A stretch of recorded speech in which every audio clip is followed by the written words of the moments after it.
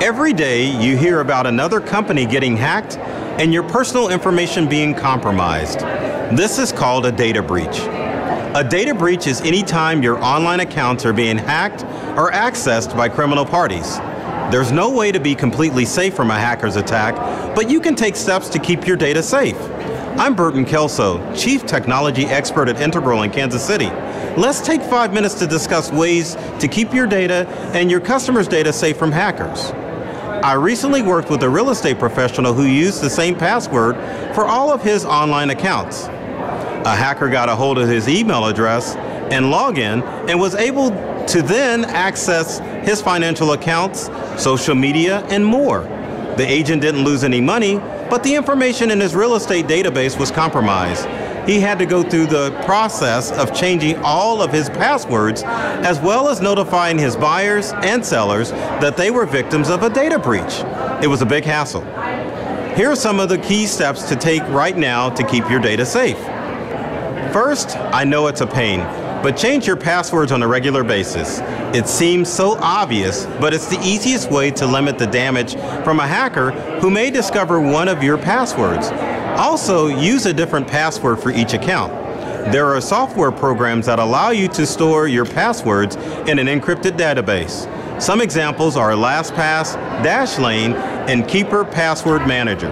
Next, you should also password protect your mobile device. Should your device get stolen, the thief will not be able to get your data. Today, real estate professionals are mobile, having to pull up private information using a public Wi-Fi. Beware of public Wi-Fi where hackers may be lurking. If you can hook up to a personal hotspot, you are much safer than when you connect to a public Wi-Fi. You can also try a VPN or virtual private network. A free one is built into the Opera web browser. There are many out there for purchase, such as TunnelBear, which has a monthly fee and works for all devices. Some other choices include IPVanish and ExpressVPN. In addition to encrypting your phone and tablet, make sure you encrypt your laptop data. Windows 10 Home doesn't have encryption built into it, but Windows 10 Professional does. For Apple computers, make sure you enable the File Vault data encryption feature. At the same time, be sure to back up your data on a regular basis. By doing so, you'll always have your data safe should you get attacked by ransomware that holds your computer hostage. Finally, beware of phishing emails, as those are the primary ways many people become victims of a breach.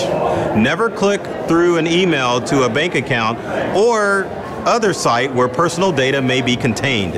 Instead, go directly to the site. For brokers, take time to sit down with a cybersecurity expert to find out the ways you can protect your data.